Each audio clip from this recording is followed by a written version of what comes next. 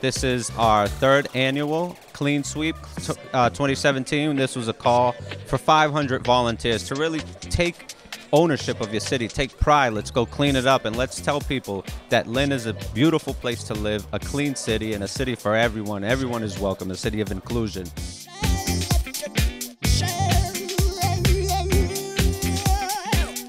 I'm from Lynn, and I just think it's great to help clean up the community, and I take pride in keeping my city the best it can be.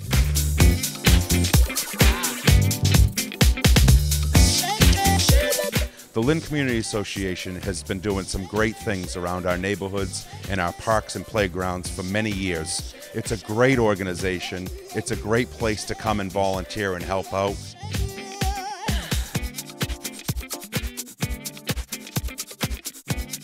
We are excited to host this. It's a great event where it's filling up now. We have the Congressman Moulton's team on board this year, sponsored with them. We have breakfast provided by Andy's Breakfast and Lunch, and we also have coffee provided by Land of a Thousand Hills. It's great when community organizations and businesses get together for a great cause. This is who we are. This is Lynn. This is a city of unity, and this is a city of everyone where we help each other out when we're down and in time of need.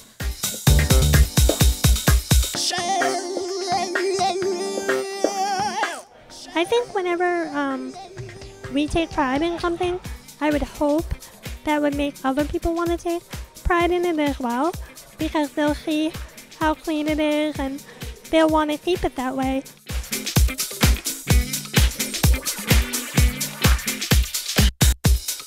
There's more events like this. It will show that no matter what your race is, what your religion is, that you can still come together and be a community.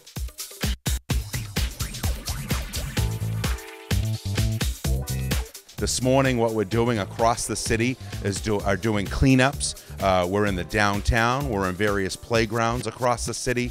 It's really great to see the community pride coming out in Lynn.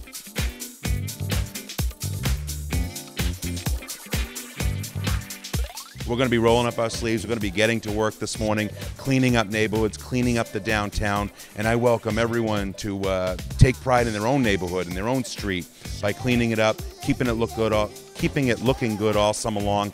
And please feel free to reach out to the Lynn Community Association or myself, Brian LaPierre, as a counselor at large. We're here to serve you, and we're here to serve Lynn. Thanks, and have a great day.